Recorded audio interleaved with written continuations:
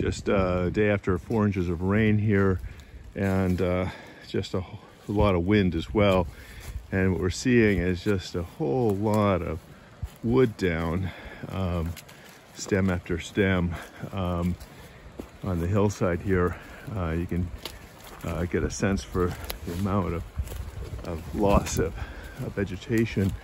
It goes on and on. And then, of course, down in the valley here, we see the stream flow, and the springs are just really active today.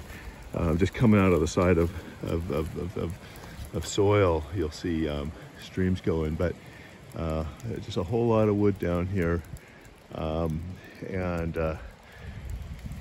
You know, it's a natural process. A lot of the trees that are down were clearly, you know, fungally infected and stuff like that, but it is rather impressive to see the clearing that happened.